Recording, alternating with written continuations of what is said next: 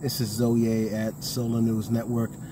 This is going to be real short. I forgot to tell you, this is information that's added on to the first video about the download with the fast foods, not to eat the fast foods anymore. Google pink paste or pink, yeah, I think it's pink paste. That's what the meat that's shipped to these fast food restaurants is called the pink paste. And before it's cooked, it looks like a big glob of pink.